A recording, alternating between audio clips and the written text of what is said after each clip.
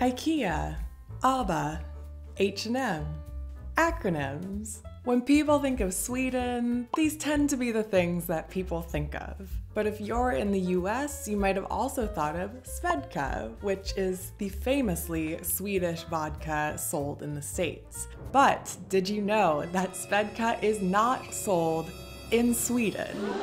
That's right, one of the most popular vodkas sold in the USA is Swedish, and yet most people in Sweden don't even know that it exists. So I've been on a mission to find out why, and in doing so, I think I've uncovered more questions than answers. I've never done so much research before for a video, but I ended up in a really deep rabbit hole, and if you guys know me, I tend to get overly passionate about things that no one's talking about, stuff that probably no one cares about, but I think you guys will find this pretty interesting. So buckle up, because we're about to try and answer the question, what the heck is going on with Svedka?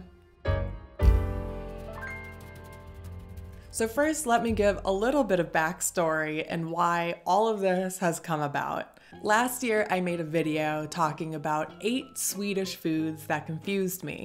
And in that video, I included Svedka on the list because since I was living in Sweden, that's when I had realized that Svedka was not available in the liquor store.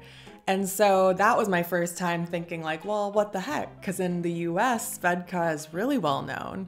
And when I did my research for that video, that's where I'd found these articles saying that Svedka was in the top 10 most popular vodkas in the States. And one of their favorite things to include in every article was that Svedka was the #1 imported vodka in the USA.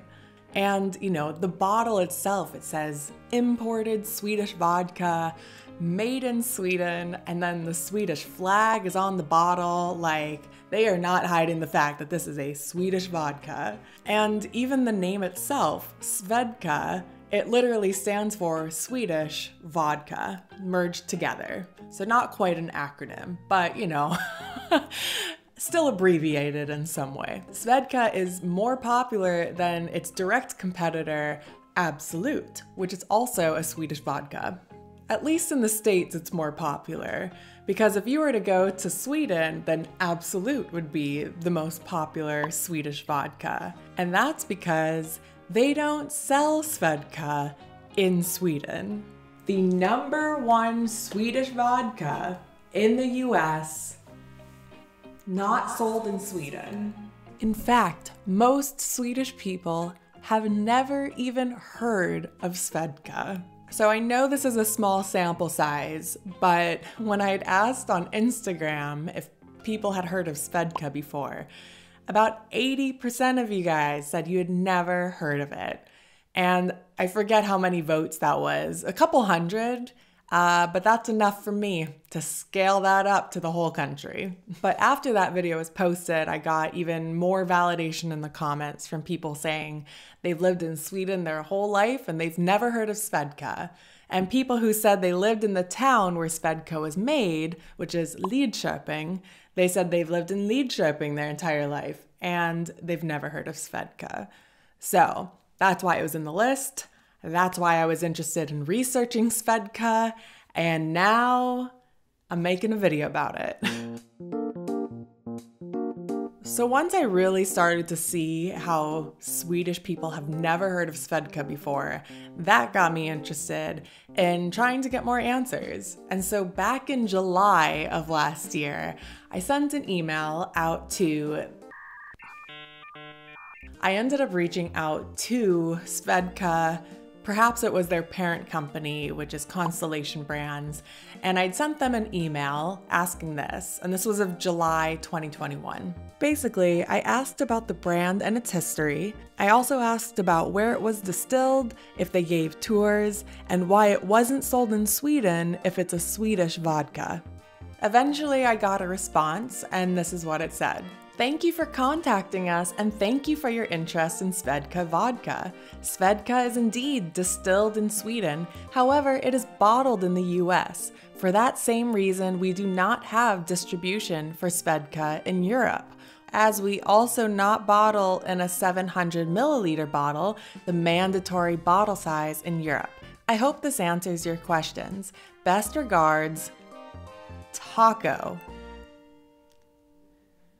Now, I don't know about you, but if a guy named Taco is going to tell me something, I'm gonna take it with a grain of salt for the rim of that margarita glass. So I responded with, "Thanks for your response, Taco. Sorry for the delay, but I am hoping to visit the distillery if possible. I know a lot of places will offer tours, so I was wondering if I can see where it's manufactured and learn more about it. I'm fascinated that a Swedish vodka is so popular in the States. Looking forward to your reply." And Taco responded with, "My pleasure, really. Unfortunately, we do not offer tours at the distillery, so I have to disappoint you. I am sorry. Thanks again for your interest in Svedka, and I hope you have a chance to enjoy it soon again." You did disappoint me, Taco. Now, when I uploaded my video about confusing foods, someone in the comments mentioned that there was a distillery in Lidköping, and they suggested that maybe that was the same vodka that was sold under a different name. So I reached out to that distillery. And long story short, they're not the same as Svedka, but they do use the same raw sprit, which I think refers to the Swedish winter wheat used in distilling. Strangely enough, Sebastian did seem to know about Svedka and what it was distilled from, and that was kind of the extent of it, which meant that the mystery of Svedka was still unsolved. At this point, I tried digging deep for clues. The amount of information available for one of the most popular vodkas sold in the USA was just bizarre. For example, let's look at their Wikipedia page. Just a few sentences about the company, including the fact that it was acquired for $384 million US, followed by the time they made some spooky internet advertisements in 2017. That's it? For reference, I went to Svedka's competitors' Wikipedia pages, and they seemed much more legit. I spent hours trying to dig and find anything I could about Svedka. Their YouTube channel was bare, their social media pages were lackluster. I wasn't finding anything interesting, and I was legitimately going to take a train from Örebro to Lidköping, and I was gonna find that distillery myself and get some answers. And then the migrations office kicked me out of Sweden, and all my plans fell through. So I moved back to the US, and I thought that, that's the end of my Svedka story for now. Maybe I'll revisit it once I move back to Sweden. But oh no, the plot thickened with an unexpected twist of lemon for my vodka martini. So I get back to the States, where Svedka is the #1 imported vodka, and I came across a bottle of Svedka at my parents' house, and I thought, hey, I should take a picture of this and post it on Instagram. So I have a bottle of it here, and as I was getting ready to take a picture of this, that's when I saw it, or perhaps didn't see it. The Swedish flag on the bottle, gone. Imported Swedish vodka, gone. Product of Sweden, gone. All references to being a Swedish vodka have been removed from the packaging. So I've been following Svedka pretty closely during the past year, and I have been following their Instagram page. I never saw any mentioning of rebranding. This came out of the blue, and so when I went to go see their Instagram page, Everything from before November 4th, 2021 was removed from their Instagram page. And everything since November 4th has only featured the new branding in their posts. And some comments have pointed this out, saying, you know, what happened to all of the Swedish branding and why is it distilled 4 times instead of 5? And Svedka has not responded to any of them. Believe me, I have left plenty of comments. They don't post very often, but when they do, I'll leave a comment saying, hey, why aren't you guys Swedish anymore? No one's responded. Who's managing their social media pages? Because I feel like a vodka company worth over 300 million US dollars when it was sold back in 2007, I think. It's like, you're telling me they don't have an aggressive team of marketers and social media? Like, come on. Like, I feel like every company needs a social media presence, and Svedka basically doesn't have one. And when people actually want to be engaged and leave comments, they don't say anything. Remember that I sent a message to Svedka on their Instagram page back in June. They never replied.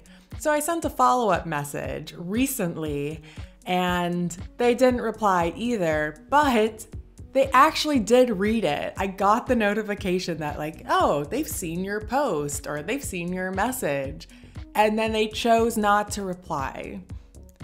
So ever since I saw the new bottle, I have been back into the research. I've been doing some really deep dive research. And let me tell you, I have not found a single article that has mentioned at all that they've rebranded. Nothing. Like, if there is an article out there, I haven't found it. But like, I have gone to the parent company's website, Constellation Brands. Constellation Brands owns Svedka. Now, Svedka has existed for over 20 years, and it has always been branded as an imported Swedish vodka up until late 2021. But no one has mentioned it. Not on their Instagram, not on the Svedka website. The Constellation Brands website has nothing. That blows my mind. They are a publicly traded company where you can find lots of info about the income earned and how, you know, what are their goals moving forward with different brands. And it's like, you know, I would think rebranding Svedka would be something worth mentioning. And there's nothing. And what I just want to know is why? Well, first question, why aren't they made in Sweden anymore? Second question, why haven't they said anything about it? It's so weird. Like, what company rebrands and doesn't say anything? Ironically, while I was working on this video, I visited the liquor store and saw Absolut bottles prominently showed that they had a new look, but same authentic taste. I didn't even know that Absolut had rebranded. Now, it's not just the branding. The product itself has changed. It used to be distilled in Sweden, made using a winter wheat. But now that it's made in the States, they're not using a Swedish winter wheat anymore. They're using, I think what I saw one article said it was like an American corn. Like, not only is the actual product distilled from a completely different grain, but it's also distilled fewer times. You know, it's only distilled 4 times now instead of 5. Like, nothing is the same. And they haven't said anything. Like, if anything, if you did put out an article about rebranding, I would actually think that would get a lot of attention and more press, and that would probably be a good marketing move on their end, is if they did announce that they rebranded. Why go quiet about it? It doesn't make sense to me.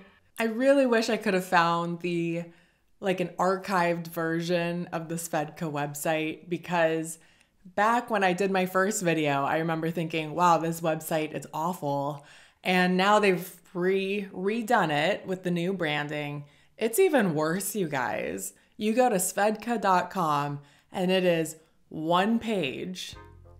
This multi-million-dollar company has a one-page website and there's no information on it. You can sign up for a newsletter, which I have not received a single email ever. I'm just thinking about how many times I've signed up for emails and they won't stop sending stuff. Svedka doesn't even start. Like, I've gotten nothing, not even like a welcome email. So anyway, and then other than that, they literally just have a buy now button and then you can find where to buy Svedka. And that is it.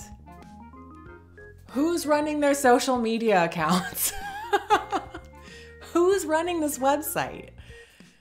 Now, I think there was a leave feedback thing, which I definitely did. Oh, I have sent so many messages, you guys. I reached out to them on Facebook.